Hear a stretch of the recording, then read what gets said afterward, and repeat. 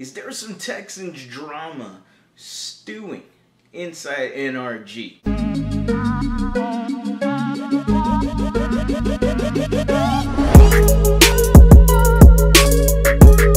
What is going on, everybody? Welcome back to a brand new episode of The Lead. Your host is always Harley Dugan. Long time no see. Let me talk to you. The Houston Texans and cornerback Steven Nelson. Seems like there is some drama, and I put that in air quotes because I don't really care about Steven Nelson. No offense to him. I appreciate everything he did for me last year. That was with Lovie Smith. And now you got yourself a new scheme.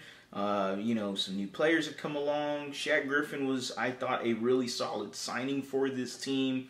Steven Nelson posted really good numbers again. And to me, somewhat outplayed his contract, or maybe surprisingly played out of that contract that he had. Yeah, I'm all for guys getting their money. But, and the drama is what presents itself, quote unquote. What is up with throwing the shade at the Texans organization? What is up with throwing the shade at Nick Caserio, talking about only clowns wear this every week and being the vests, that's Nick Caserio's look. It's like someone throwing shade at me with the Texans Hawaiian shirt, you could get this at Foco, by the way, Foco.com. The Houston Texans definitely have something brewing now with Steven Nelson, where then he also commented on a Dameon Pierce picture with Hannah McNair, and that is kind of a cringy picture if you ask me. It's a little weird. So I think he got a little chew to the bone on that one. Steven Nelson has been known for antics similar to this. Now we could go all the way back to the Pittsburgh Steelers times, and where he had tweeted out about basically asking for his release. And you fast forward it again, and he implied that Texans need to get on with it with the news. Implied that it was the Texans. Didn't say it. Didn't tweet out the team word for word. But did mention in implications that maybe he needs to be released.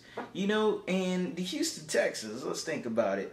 Look, Steven Nelson, if you are going to try to weasel and be a jackass and be a dumbass and get your way out of this organization, a new organizational structure that is completely different than the previous regime, and you think you can just do this ass hat backwards kind of way of getting off the team, you got something different for you, buddy. This team don't give a damn about you, all right? This guy trying to talk about that, we're no Super Bowl team. No crap, we're no Super Bowl team. Damn it, we love to be hyped and excited and get ecstatic about it in the hopes of it. But we all know at the end of the day, this team ain't no Super Bowl team. We don't need no Steven Nelson. He ain't gonna make or break my season. He could be gone tomorrow and I ain't even gonna remember who the hell he was. Alright, Steven Nelson is just another guy. I